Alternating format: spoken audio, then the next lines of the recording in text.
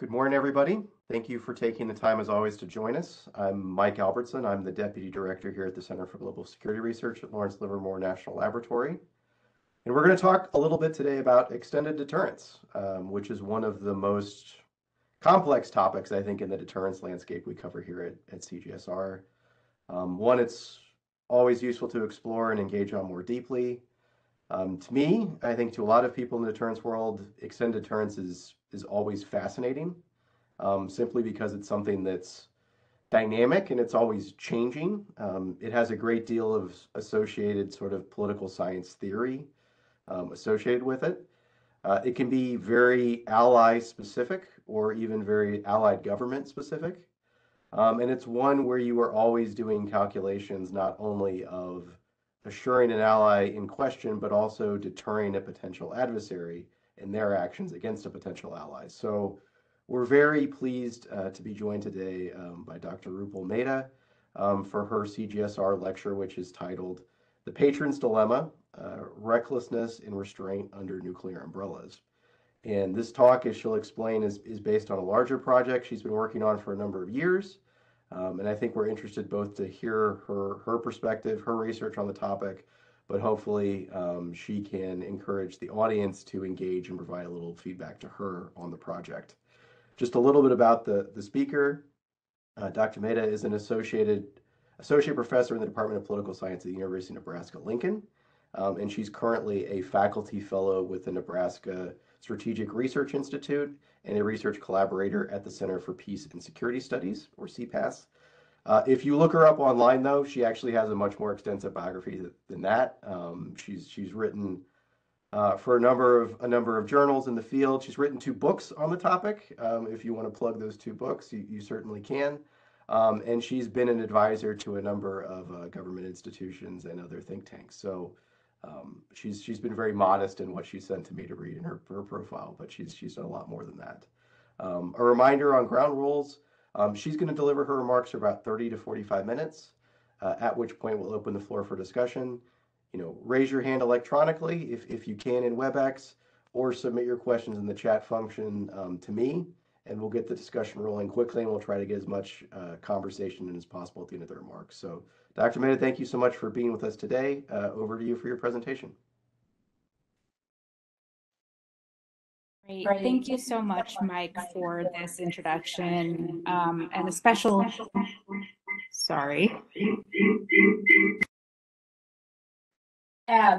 and especially thanks to those at CGSR for the invitation to present today.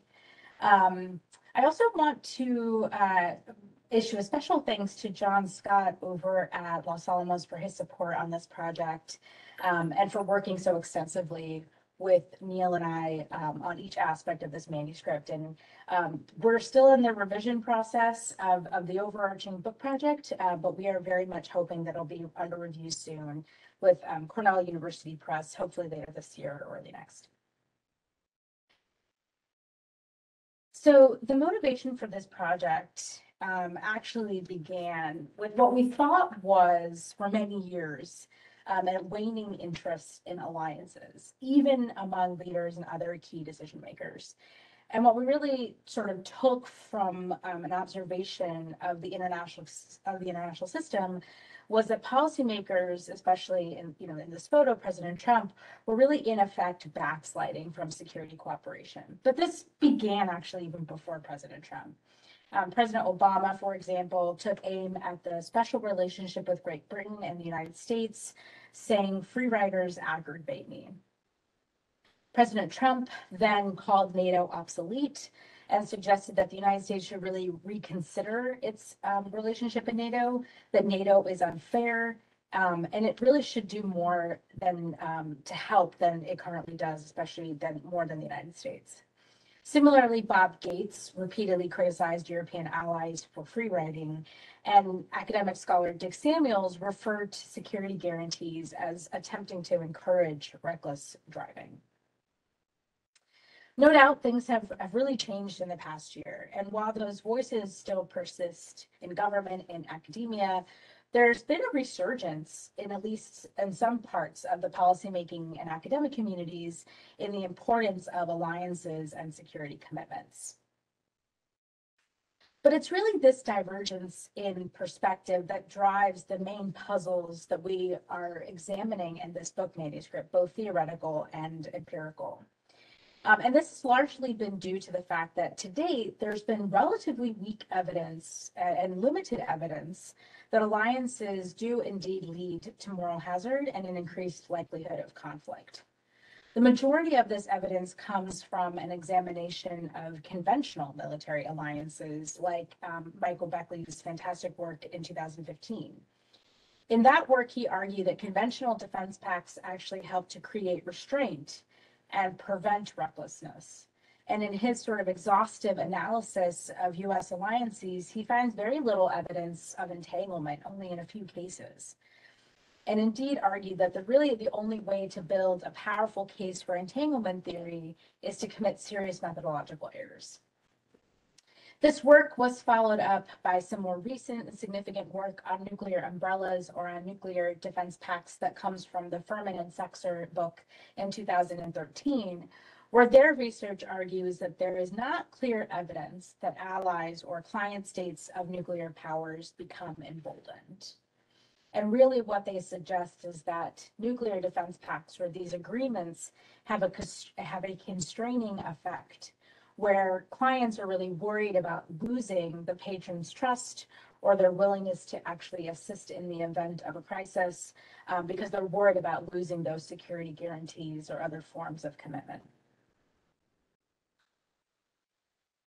So before I continue, I want to sort of go over a few of the key definitions that I think are helpful here, in part because I use some of these words interchangeably. For example, when we talk about nuclear umbrellas, this is one form of an alliance commitment that we sometimes use alongside terms like nuclear security assistance, nuclear defense pact, or other commitments to extend deterrence to protect a client state or an ally. Notably, all of this and all of the sort of related debates about the value of alliances are happening in the shadow of nuclear weapons, marking this type of alliance and its dynamic as distinct from conventional alliances where there's only a commitment to use conventional weapons to defend an ally. And lastly, to date, most of the discussions about alliances include concerns about perverse side effects like moral hazard or recklessness amongst client states. And indeed, it is this debate about the side effects that leads to the key research questions that we pursue in this project. So I'm going to give out some of the questions that sort of stem from both parts of the book, and I'll get into that in just a moment. So first, has the American nuclear umbrella actually motivated or encouraged client states or allies to press their claims more than they otherwise would have without US support? Second, and more broadly, do commitments to extended deterrence create moral hazard that leads client states to become more emboldened or reckless because they know the patron will come to their aid? And lastly, if this is indeed happening, and there again is some debate about whether or not this is happening, can patrons design these institutions and defense pacts to adequately mitigate these risks and reduce the likelihood of conflict and entrapment? So to answer these questions, we argue that the same mechanisms that actually help extended deterrence work in the first place can indeed increase the risks and moral hazard. But rather than seeing it in the overarching increase in the likelihood of war or escalation to war, it's most likely to appear in some diplomatic and bargaining outcomes that we might observe. To manage these risks, patrons can design alliance institutions to limit their commitment and encourage restraint. But most importantly, and I think one of the more counterintuitive claims that we make in this project is that mitigating this risk requires that patrons induce uncertainty about the strength of their commitment that actually makes deterrence work. We call this the patron's dilemma. At the same time, they're sort of pulling two distinct levers that can both reduce the likelihood of entrapment and entanglement and costly conflict, but also potentially weaken the deterrent effect of the alliance itself. So this research is actually, as I mentioned at the outset, part of a larger book project that was supported and generously sponsored by John Scott and the Director's Strategic Resilience Initiative and the National Security International Studies Office at Los Alamos. And this book actually delves into what we sort of consider both sides of this coin. The question of moral hazard and recklessness among allies, and how to help induce restraint through institutional design. I'll present some theory and empirics from both parts of the book, and I'm more than happy to answer questions about the quantitative and qualitative evidence that we're marshaling in both parts. So in trying to answer some of these questions and to look into both aspects, the recklessness of allies and how best to restrain them, we're really building on some excellent and rich existing scholarship that explores the benefits such as the aggregation of military capabilities and the ability to deter, as well as the burden of alliances, such as the risk of entrapment by emboldened allies. And here, there's a very lengthy and exhaustive scholarship that it goes all the way back to the 1980s, but also talks about some of the more current conventional wisdom and empirics about some of those concerns. The main hypothesis that stems from this literature is that allies are going to engage in moral hazard and entrap their more powerful nuclear allies in seemingly unnecessary and risky conflicts. This is, again, sort of the hypothesis that Michael Beckley and others are trying to tackle in their own research. And what this suggests is that there's an increased likelihood of disputes or the potential for an escalation in ongoing conflict. We call this the conventional hypothesis because it's the conventional wisdom or the common wisdom about some of the perverse side effects of alliances. But in our book, we put forward a different argument and about the role of nuclear weapons in these alliance commitments. From our estimation, or in our logic, nuclear weapons increase a state and its allies' capability that ultimately shifts the balance of power with adversaries. While canonical bargaining theory suggests that as a result, these target or adversarial states should act rationally and offer concessions to avoid engaging in costly conflict, especially with a nuclear-armed patron state. Thus, the effects that we should be observing are really going to be impacting diplomatic and bargaining outcomes as these adversaries are trying to avoid potential crises. Further, nuclear umbrellas should impact the distribution of states as targets offer policy concessions to de-escalate and resolve disputes. This graphic illustrates that even with the additional power from a nuclear patron, a bargaining range should still exist, and that the effects of moral hazard from the client state should result in diplomatic influence, concessions, and settlements rather than from costly conflict that adversaries are keen to try to avoid.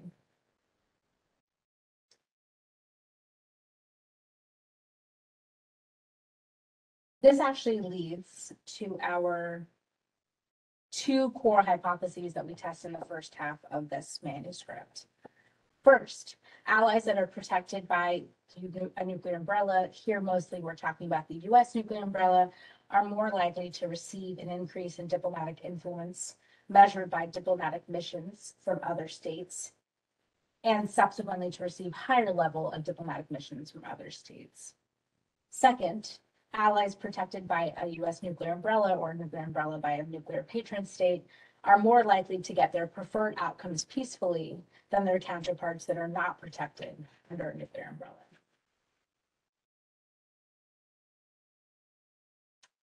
So just to give a sense of where this data is coming from, we're really looking at a directed dyad analysis of all states from 1950 to 2000 to differentiate the behavior of the initiator, here allies, and targets, their adversaries, to assess the logic of moral hazard. Our explanatory variable, nuclear umbrellas, measures whether or not the dyad in question received a defensive commitment from a nuclear weapons state. And during this time period, just to give you a sense of what the overall data looks like, there's about 150 defensive pacts where a little less than half include a nuclear weapon state. that means that there's about a 14% likelihood that one of the initiators is protected by a nuclear umbrella. Here we show just really briefly where our data comes from and how we code each of the variables, and I'm happy to go over our choices in terms of data coding and aggregation in the Q&A. So perhaps surprisingly, I think this surprised Neil and I a little bit as well as we were going through some of this data on diplomatic recognition. There is actually quite important variation in some of these politically relevant dyads. As recently as last week, for example, Iran asked diplomats from Germany to leave and declared them persona non grata after Germany expelled 2 Iranian diplomats in the aftermath of Iran sentencing a German national to death. So there's actually been quite a few instances of movement in these diplomatic missions, not just in whether or not there's a presence or absence, but also in the level or the degree to which there are diplomats or other consular officers in another country. So what did we find? In the next couple slides, I'm going to go over some of the core results from the key findings of our research, especially in this first half. And I'm not going to go too much into the data, but I'm happy to answer questions that you might have in the Q&A about this. So we first explore the sort of conventional wisdom hypothesis on moral hazard and find little evidence to show that nuclear umbrellas actually embolden their allies, except for one key exception, which is one-sided use of force. What this suggests to us is that there may not be too much to support the common wisdom here that allies actually entrap their nuclear patrons in costly conflict. So we're sort of finding support to that bolsters the claims by Beckley, et cetera, and the conventional world at least. So we want to look elsewhere at some of the other effects in terms of the nuclear aspect or the nuclear side of the equation. And we do find support for our argument that the effects of moral hazard are actually seen in some other diplomatic, not conflict outcomes. Here we look at diplomatic recognition generally, and then again by level, and we find that there is indeed some effects of nuclear umbrella on the likelihood of receiving this nuclear recognition or diplomatic recognition and the level of that diplomatic recognition. And lastly, we examine the effect of nuclear umbrellas on whether the ally or its adversary will have to concede and offer a settlement. And again, our findings are supportive of our hypotheses and suggest that nuclear umbrellas actually do increase the likelihood that targets or adversaries are going to be forced to offer these peaceful settlements to avoid costly conflict with a nuclear patron. So with these findings, we're a little bit more confident that while allies of nuclear umbrellas may be slightly emboldened under very specific scenarios, especially, for example, one-sided use of force or impressing their claims diplomatically or in bargaining scenarios, there's less evidence to suggest, or there's no real increase in the likelihood of war. And if anything, in accord with bargaining theory, adversaries that are observing these defensive pacts are more likely to try to offer concessions to avoid engaging in conflict with the nuclear weapon state. This makes sense to some degree. There's very little appetite for an escalation in conflict with nuclear weapon states. So given this, we sort of were thinking about, well, what comes next then, right? So for observing that these institutions are not necessarily producing huge degree of entrapment or emboldenment amongst allies, and they're not necessarily increasing the likelihood of conflict, there's still some risk of that. So we wanted to examine whether or not there's maybe the other side of the coin here, and whether or not states can actually rationally design institutions to mitigate these concerns and these potential risks. So specifically, we asked, how do patron states behave to reduce their risks, but still benefit from extended deterrence? And we argue that patrons can actually design these institutions to, or by withholding costly but important reliability enhancing provisions to create uncertainty about the credibility of their commitment, and in doing so, induce restraint amongst allies. Our logic examines the behavioral patterns of client states as a form of revealed preferences, as directly observing assurance is quite difficult, and there are clear incentives for allies to misrepresent or to be obscured about the degree to which they're feeling assured by the United States or by their patrons. Thus, we explored different avenues and different outcomes to get a sense of what's really going on in these allies. And we look specifically at the effects on domestic military spending, the pursuit of indigenous nuclear weapons programs, and the number of alliances the ally joins, among other outcomes. I'll briefly go over some of the findings from these outcomes of interest, but I wanted to first talk a little bit about our logic and our theory for why we're actually observing some of these things. So the effect of reliability enhancing provisions on the likelihood of defense spending. This is our first sort of key outcome of interest that we care about.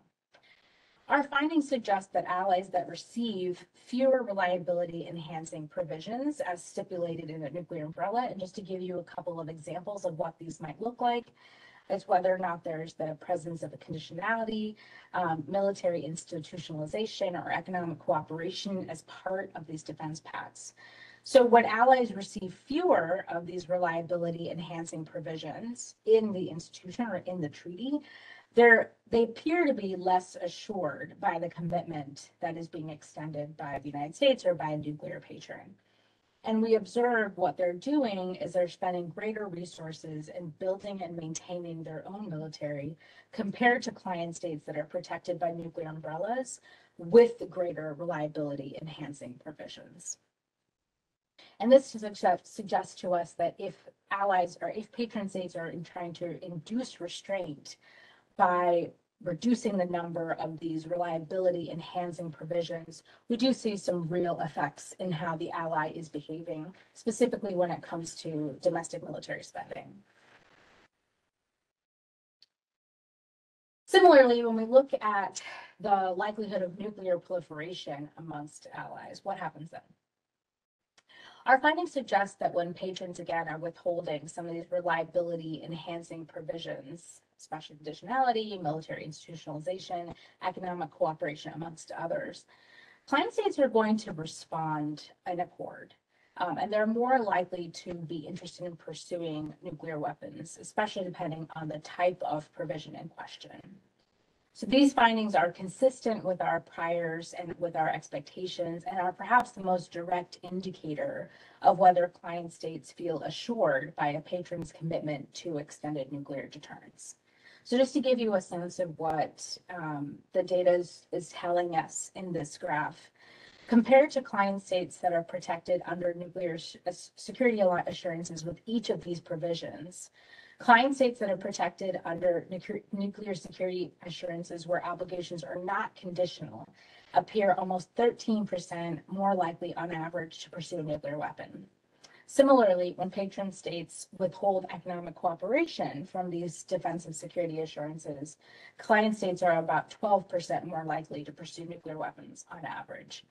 And lastly, client states appear almost 20% more likely to pursue nuclear weapons on average when these defensive security assurances do not provide for any military institutionalization compared to security assurances that do. This really does provide us with, again, some degree of support for our theoretical priors that if you design an institution to induce restraint, what that could do is also change or alter the dynamic of these extended deterrence defensive paths. So I want to wrap up just in the remaining few minutes I have today before the Q&A with, I think, a few implications and conclusions from this line of inquiry. And I think this has been especially salient in the past year or so after the Russian invasion of Ukraine. But a lot of these implications stem from not just NATO and the Ukraine conflict, but also some of the other sort of key alliances that the United States has. First, the risk of moral hazard in client states that are protected by nuclear umbrella is real. There is no sort of direct observation in costly conflict, but when these allies are emboldened, they do initiate one-sided crises, which are unlikely to escalate, but adversaries would prefer to offer concessions to settle the conflict than engage in war with a nuclear armed patron. But all is not lost, right? There are ways to ensure that allies remain restrained and do not press their luck against adversaries. Patrons can design these alliances and treaties to demonstrate restraint and avoid entangling the US in conflict. And to some degree, we're observing a little bit of this now. The United States is part of a multilateral alliance, NATO, that includes 30 member states from across North America, Europe, and of course, we have bilateral alliances in Asia as well. Of particular interest now is that many of our allies are potential targets of Russian aggression, including Poland and former states within in the Baltic region. Some of the recent discussions we've had in the policy community as well as within government about providing advanced military or weapons to Ukraine could have suggested that there's the possibility, even though Ukraine's not an ally, but it's a partner or friend of the United States, could suggest the potential for moral hazard from concerned NATO members worried about the Russian threat and worried about the response from Russia if that were to happen. And in doing so, I think one of the key things is for the United States to really carefully balance between assuring allies like Poland without risking escalation and deterrence concerns writ large. And again, this has important consequences, not just for NATO, but also for other alliances that are of key interest to us, including the US-Taiwan alliance, as well as the US-South Korea alliance. Carefully balancing between assurance and maintaining deterrence is quite important and quite challenging. And this is probably going to remain at the forefront of US foreign policy, especially now, but even moving forward as we sort of try to navigate this really careful balance and this dilemma that nuclear patrons like the United States have, as well as other countries. So with that, I will end here, and I'm very much looking forward to your questions and comments. Thank you.